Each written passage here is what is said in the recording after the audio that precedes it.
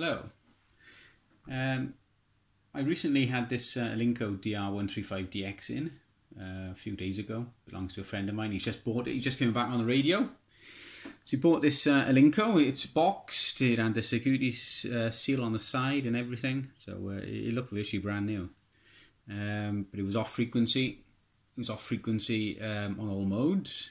It was around 800 hertz too high on all modes, and NSB was so far out though on NSB that it was unusable. So it's now back to what it should be. It's now working okay. This video is just to show a simple way to tune one of these radios. If the radio is just slightly off frequency, obviously if it's an internal adjustment you need, then you have to refer to the service manual. But if the radio is out just a little bit, a kilohertz or less or so, then this works quite well. You will need a radio which is known to be on frequency. In this case I'm using the Alinco DX SR8. As I said, this radio is on frequency, or it should be. I'm into a dummy load at the back. There's no antenna in the Alinco, but the radios are so close together that it should pick up enough signal to be audible. So we're on USB. There might be a little bit of squeal, a little bit of feedback, but it's just one of those things. So yeah, there we go. 1, 2, 3, 4, 5, 1, 2. Hello, hello, hello. Transmitting on the Alinco DR135DX. So that sounds pretty good. So what I'll do now is I'll put the radio off frequency.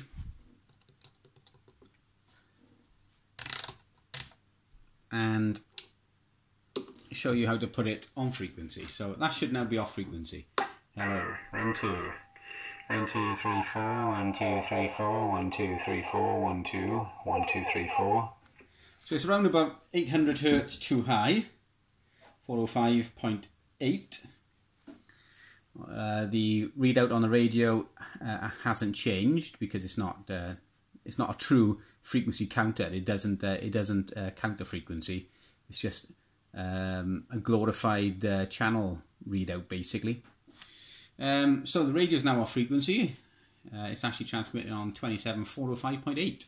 Hello, hello, 1, 2, 1, 2, hello. 1, 2, 3, 4, 5, 1, 2, 3, 4, 5, 1, 2. So, how to tune it back onto frequency. If you've got a radio which is known to be on frequency, so you can compare the frequency. So you turn the radio off, press the function, turn the radio on, and then press Roger Bleep, Noise Blanket ANL, and Dual Watch, and it'll go into this menu. So when you're on USB, it'll be a U in a window. When you're on FM, it'll be an F in a window. And when you're on L, it'll be an L in a window, and so forth. So we want to adjust USB to be on frequency.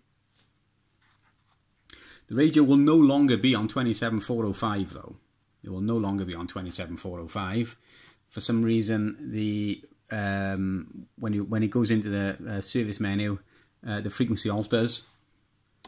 And I shall tell you where we are now. We are on 27860.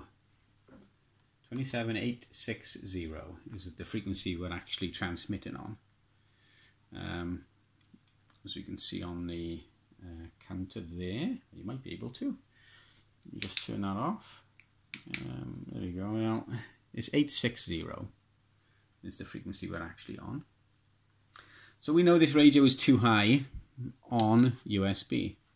So it's just a simple matter of adjusting the number here.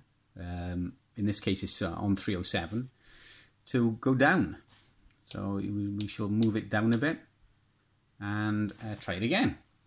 So to save it, you just turn the radio off, turn it back on. We should be back on 405. We shall see where it is on here again. Hello, hello, hello, hello. 1, 2, 3, 4, 1, 2, 3, 4. It's closer. It's 27405.38. So we'll do that again.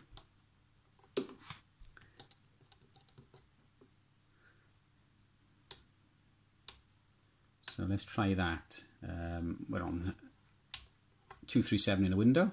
I can't remember what it was originally, so we'll try it anyway. Hello, hello. 1, 2, 3, 4, 5. 1, 2, 3, 4. 1, 2. So we're on 27405.10. So we're getting closer. So we do the same thing again. Turn the radio off. Hold the function button. Press noise blank, Roger bleep, noise blanket, dual watch, and we'll go back to the service menu. Make sure you're in the proper mode, or the mode you want to adjust. In this case we're in USB, shows by the U in the window. So we're almost there.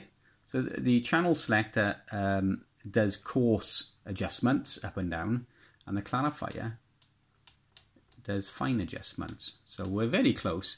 So we just want to come down just a little bit. So we'll take it to, let's try 230. Turn it off, turn it on.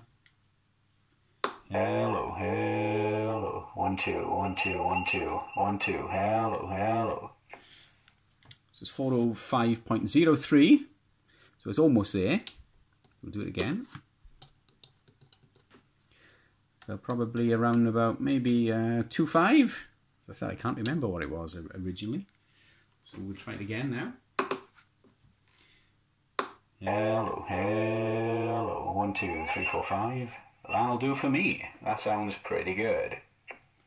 1, 2, 1, 2, test, test, test, test, test, test. 1, 2, 3, 4. Now let's just check and make sure LSB is okay.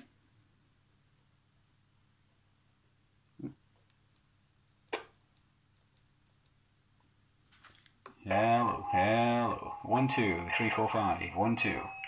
Still okay on LSB. USB. Hello, hello. 1, 2, 3, 4, 5. Okay on USB. AM. I've got the counter showing. So on 405. Obviously, dances around a bit when you've got the modulation going. Just give it a dead key. 405.03.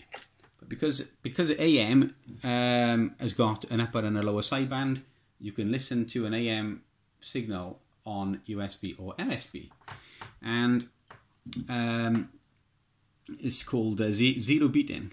So if the radio is on frequency on AM, then you should be able to listen to it on either upper or lower. Either one, it shouldn't make any difference. So as you can hear, that is now USB. We are on AM. So if I switch to lower sideband, then you can hear the carrier there.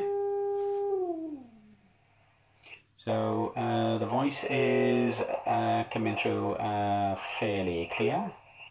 It's out just a little bit, but hardly anything. So that's LSB. Now we're back to USB. Hello, hello, hello. So there's no discernible difference between USB and LSB. It means the radio is very close to being on frequency for AM. So the counter is showing, the frequency counter is showing, it's picking up, we put on FM, where the frequency won't dance about so much. And we've got, we put the sniffer antenna back in place. 405.01. Try it again on AM. 405.01. Obviously on AM when you start talking, the amplitude will vary the frequency on the counter. So there we go. Back to USB. Make sure it's all okay because he's coming back. He's coming up tonight to pick it up. So hello, hello. 1, 2, 3, 4, 5. 1, 2. Hello. That's USB. that is LSB, hello, hello. Hello, hello, USB. And AM, there we go. We can obviously listen to AM, it might be a bit loud. Hello, hello. 1, 2, 1, 2, 1, 2. For some unknown reason, they decided to put echo on this Alinco. Same as the Cree 8900. They decided to put echo and tone on there instead of something more useful like a mic gain control. So, hello, hello. It's a bit over the top. Hello, hello. 1, 2, 1, 2. Anyway, a simple way, really, to adjust the Alinco with a known radio that's on frequency. But it has to be a radio that is known to be on frequency, otherwise you're just going to be tuning it into a radio that is off frequency. So you're basically going around in circles there. So anyway, thanks for watching.